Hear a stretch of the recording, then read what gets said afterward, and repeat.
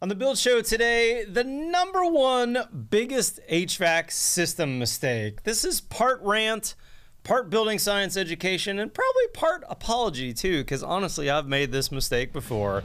Let's get going.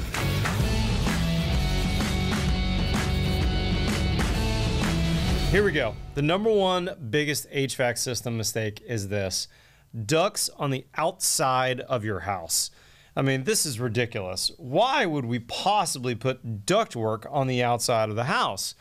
Now, before you say, of course, I would never do that, Matt, how many times have you seen this before? New construction, fluffy stuff on the ceiling, and then some silver ducts outside of that. I'll be honest, this is a little bit more of a southern issue than it is a northern issue, but for the last, I don't know, 6 or 7 decades, here's some, I don't know, this 50s house, 60s house. They've been doing this all over the place. Now, the other place we see this a lot, though, in the South is crawl spaces, not just attics. Crawl spaces where the fluffy stuff's at the floor line, but then the ductwork is below that. Not only that, I mean, with this fluffy stuff up here and this duct right here, this is just as bad. Especially because we'll often see pooling water and all kinds of other nastiness in a crawl space. I mean, I can't tell you how many disgusting crawl spaces I've been in the Northeast as well. Now, the northern builders, you do get a bit of a pass on this sometimes by happy accident, by having full in-ground basements. By having that full basement, putting your mechanical systems in the basement, all of your ductwork is inside the house. It's inside the envelope. It's inside the air barrier. It's within the fluffy stuff on the house.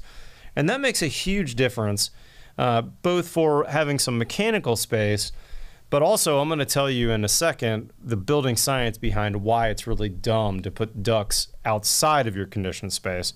But let's back up for a second and say why this happens in the South. In the South, we often do slab-on-grade construction.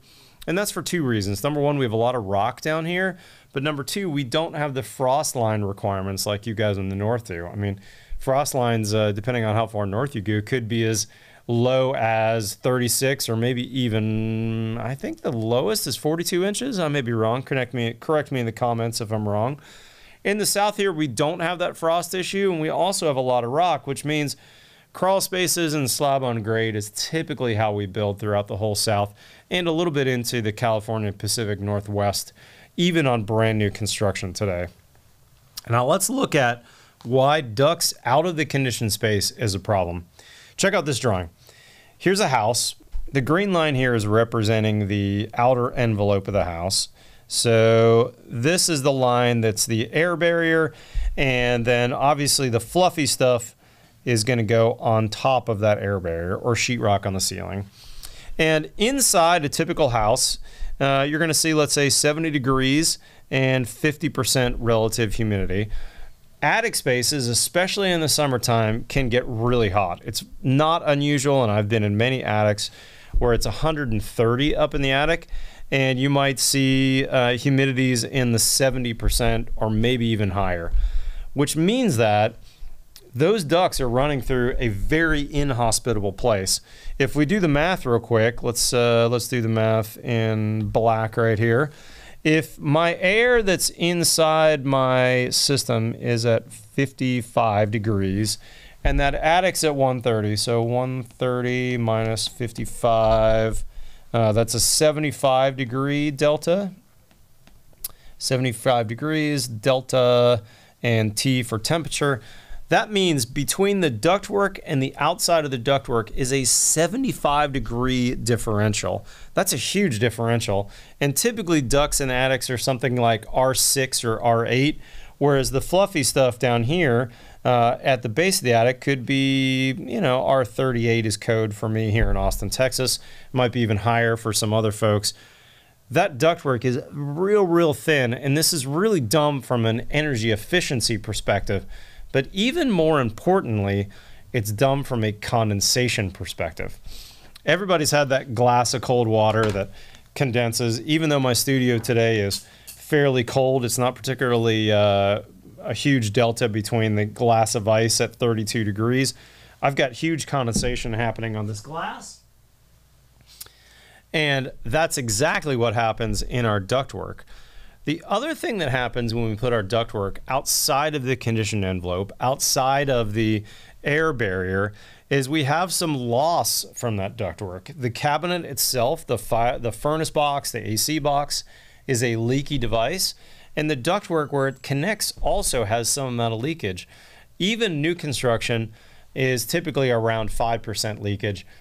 Existing houses, older houses, you might see 20, 25, even 30% duct leakage is standard, which means that if I've got 1,000 CFM running through this system and I have 5% leakage, that's 50 CFM lost into my hot attic. And that's what these squiggly blue lines are representing right here. That's cold air squiggling out of the house. And how's that air going to be made up? It's going to be made up with these red lines. We might have some air leakage underneath the bottom plate.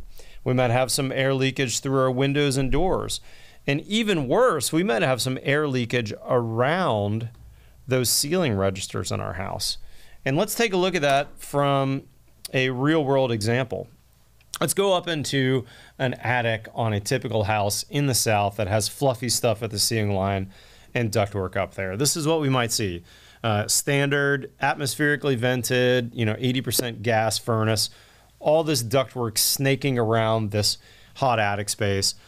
Around the furnace itself, you're going to see a lot of this kind of blackness happening. What is that? Microbial growth. You're going to see it around the condensate lines, certainly. But even worse, you're going to find that inside of our ductwork for this exact reason right here. Cold condensing surfaces that are in contact with air that has some humidity in it are going to develop condensation, and that condensation can lead to microbial growth. A bunch of these next photos are from my friend Sean Harris at IAQ Texas, who regularly goes into Texas houses and checks these systems out.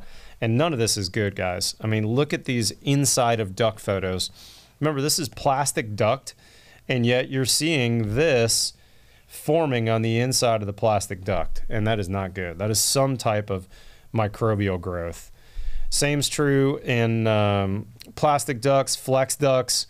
Duct board is probably almost worse in some respects. This is that kind of fiberglassy type material. You're going to see it on plenums. You're going to see it on supplies. You're going to see it on returns. It's nasty. The other nasty place you're going to see this a lot is on ceiling registers. This is a ceiling register. Insulation is above this. The drywall was getting cold in that space and had condensation form on it. What you're seeing right here is leading to all kinds of nasty stuff. We do not want that in our Airstream. We don't want that in our houses. Inside of boots can be another place that you're going to see that. This is probably a ductboard boot that we're seeing here. I mean, this is just gross stuff. We don't want that inside of our Airstream, and we don't want that in our houses. So ducts outside of conditioned space, dumb from an IAQ and health perspective and dumb from an efficiency perspective. The other thing that happens though is we depressurize. The other problems that we've made, the other mistakes we've made in our attic are also contributing to that air infiltrating back into our houses. This is looking down on a top plate, probably an interior partition. The electrician drilled some wires in. That's a source of an air leak. That's a path for an air leak. Let's talk about solutions. If we're remodeling or we're building new, one sort of easy thing to do that we've been doing, that I've been doing for more than a decade now, is to come into the attic and spray some type of either open or closed cell foam right at the roof line. I would caution you, we don't want any roof leaks with this. We need to make sure that we've got a good watertight roof on the house. We often don't do this on remodels without changing the roof at the same time. We really want to make sure that we've got a good peel and stick underlayment, that we're not going to have problems, because if that water does leak into there, it's not going to have the ability to dry like a vented roof would. So we need to be cautious about this, but this can be a way to retrofit, and these are both remodel situations where we've gone in and sprayed. In this case, these are both my houses that I've done in the past. We sprayed open cell foam. You can see on this new construction job, that's also a relatively good way to do it. Put 10 inches of open cell foam in that attic, encapsulate that attic, bring that insulation, that air barrier all the way up to the roof line, and now this ductwork here is running through pretty much the same air conditioned space as the rest of the house. Be cautious though. If you're remodeling, you need to make sure that you've got not an atmospheric vented furnace. You need a 90% internal combustion, or pardon me, sealed combustion furnace like you're seeing here. What you're seeing in this photo is that this furnace is drawing in outside air to combust, and then the flue gases, including all the nasty stuff from those flue gases, is going out that second pipe. Because it's so efficient, it's a 90% efficient. Plus, it can actually use PVC as the vent. It doesn't need metal anymore, which means we can spray foam right up to that PVC without any problems. So if you're remodeling, remember, you're probably going to have to change out your furnace if you have a metal B vent going through your house. You don't have to use spray foam though. Here's my personal house. You can see there's my attic hole to get up to my house, and all of my ductwork is below the rock wool insulation that I used. Now go back and check out my other videos from Monopoly framing. I Monopoly framed this. There's no vents into this space. I also purposely did the architecture on the house in a pretty easy to insulate fashion with rock wool bats, and I did some exterior insulation. But here's another house. This happens to be Trey Farmer's house that I saw years ago that gave me the idea. Look, it's pretty easy to use rock wool if we've got a standard joist bay, let's say, or rafter bay to insulate with. And now all this HVAC equipment is within the normal HVAC conditioned space of the house. And oh, by the way, he's also got a dehumidifier up there to make sure that we're really dropping the humidity in that house, and we're not going to lead to any condensation issues. And here's a simple illustration of this as well. The fluffy stuff now is on the outside. So we've insulated on the exterior of the building. The insulation is here. That's also the air barrier. So now if my ductwork leaks some of that cold air out of the ducts in any way, shape, or form, there's no pressure differentials. You know, we're the same pressure in this space as we are in here, and we're not worried about depressurizing the house and forcing air to leak in.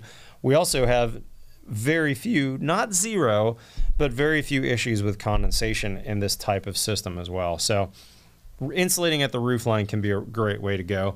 On a side note, I have moved to recommending closed cell foam even in the South. This is definitely best practice. It forms a much better air barrier.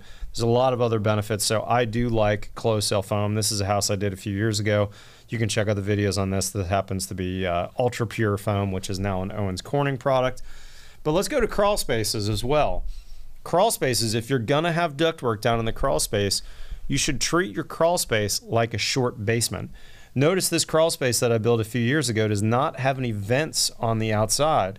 There's none of those telltale like blocks that you see or blockouts on this, because I built this like a short basement. In this photo before, you can see we did a full vapor barrier all the way through that crawl space. We taped it to the concrete. Then we poured a slab down there. That is a little bit optional if you've got a crawl space. You don't necessarily have to do that if you have a good, let's say, a Stego vapor barrier down there.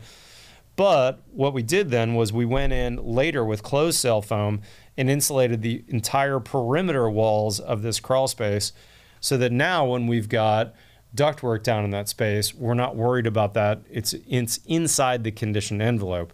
Now, if you have a crawl space, though, like we built on this house, and in this case, we had zero ductwork, about the only thing we had down there was a couple of wires, then it's no big deal. You know, we can use closed cell foam on the underside of that crawl space, seal it up pretty darn well, and now we're not worried about ducts outside of the conditioned space. Here's an open cell version we did a few years ago as well. Not my favorite, but it does work. So now that insulation is on the bottom line of the house, right? And then we've got our insulation in the walls and our air barrier there. And we could also have our insulation up here, as long as all of our ductwork and our HVAC system is within the air-conditioned envelope of the house. Here's just a couple final photos, but let's finish off the video here. The point of the entire story here is it's really dumb to take ducts outside. You don't want any ducts to go outside of your house. If this is a remodel situation, consider figuring out how to reduct your house. Bring those ductwork inside. Check out the video that I made recently with my builder friend Jake Bruton, who regularly does vented attics but has all of his ductwork inside the conditioned space, or consider a retrofit where now we can get those ducts that were formerly outside inside the house.